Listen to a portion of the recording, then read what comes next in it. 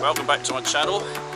If you're interested in coming to Norwich in East Anglia in England, I'm going to be doing a series of videos, walking videos in different areas of Norwich to show you what this wonderful city is all about. And the first one I'm going to be doing is Riverside from the Complete Anglia, which is the pub behind me, just across from the railway station. We're going to go around the river, and then in the future I'll be doing some other ones. Without further ado, on this beautiful, lovely sunny November morning, let's get started. Riverside walk. It's a lovely sunny day in November today. It's not quite warm. This is the River Wensum, and the River Wensum is tidal, so it does go up and down. And we did actually have a sea line that was swimming up and down here in the summertime. Haven't seen it since. So it's a really pleasant place to walk.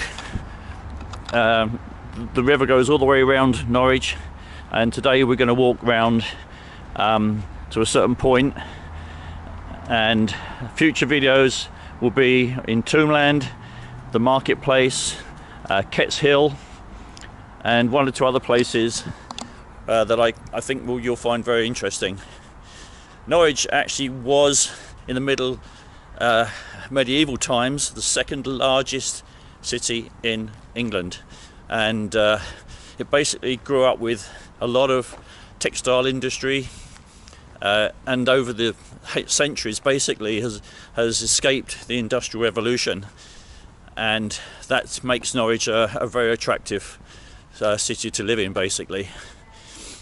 So yes, it's a really lovely walk here today as we walk along the river. Many pleasure boats come up and down here, and many people enjoy the river for canoeing, paddle boarding.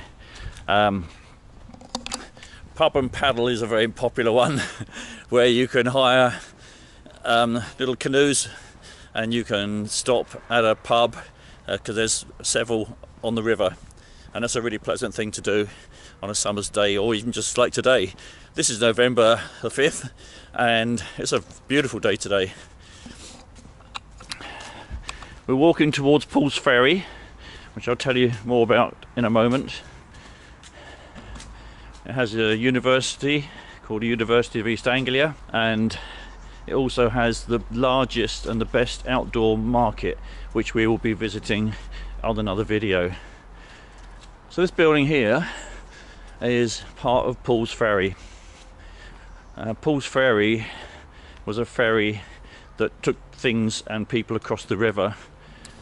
One of the features of Norfolk buildings and the way they dress the outside of the buildings, and it's with flint, really hard and natural material, obviously used in prehistoric times to make knives and spearheads. So here we are. This isn't the best example, but it's dressed, and this is at Paul's Ferry, which says Paul's Ferry is named after John Paul Ferryman, built in the reign of Elizabeth I, originally named Sandling's Ferry after the first ferryman Sandling.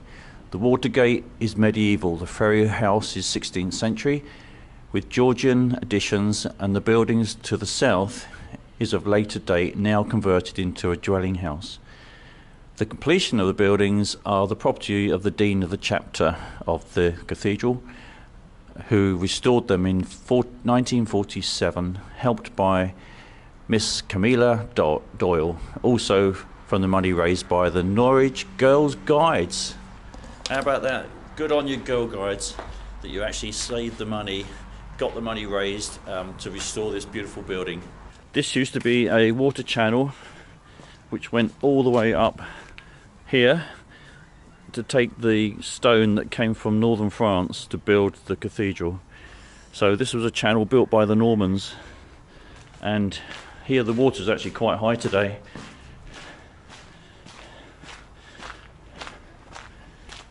It's a lovely setting though.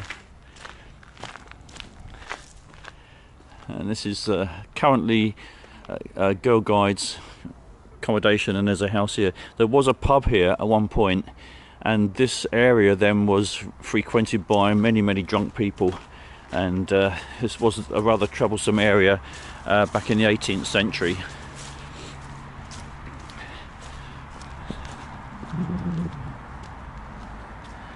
Here you can see a little bit better the cathedral peeking through. But it's such a pleasant walk to have. It doesn't take long to get anywhere in Norwich, and it's good exercise as well.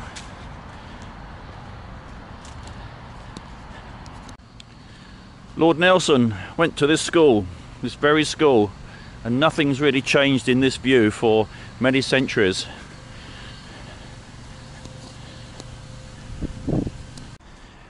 Right, this is the red line, and this is Bishop's Bridge. It's one of the oldest bridges in the UK,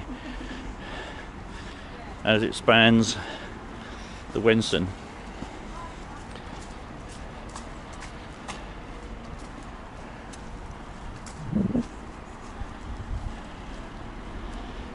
It's rather lovely, isn't it? There's some history also to this bridge, where there was the Ketts Rebellion, which I'll be doing a separate video on. It was a rebellion against landowners, and a lot of bloodshed basically.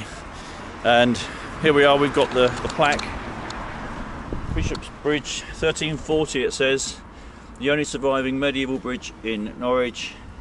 Robert Kett and the Earl of Warwick's troops fought a battle on the approach to the bridge in 1549, and sadly to say for Mr. Kett, it didn't end well. One of the nicest things about Norwich is there's so many green spaces along by the river and just outside of the city. We have a place called Mousehold Heath, which is, it's like the countryside. It's up the hill, there's woodland, and you can just get lost, and there's even a good pitch and putt there, and it just makes it so easy to escape the city. But it's a nice city, it's not an industrial city, but there's just so many great places where you can get away into nature, and this is one of them. This particular walk is really lovely, really nice. So this is Cow Tower, brick faced. It was much taller than this, but in the Ketts Rebellion, which I said I'll do another video on, the top was taken off, and this, as it goes around the corner of the river goes around the corner, it was a place where the monks actually charged people for going further upstream, and then later on it was a garrison and a prison. So we can have a look inside.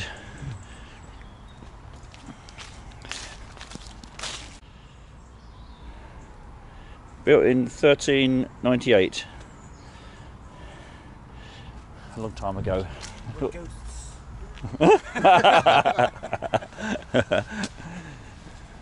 So it's yeah, quite a unique building, and you can see inside a little bit.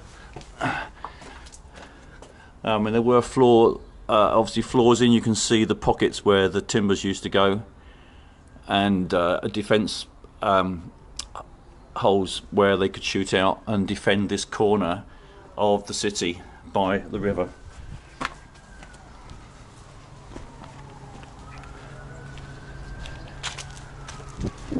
Isn't it?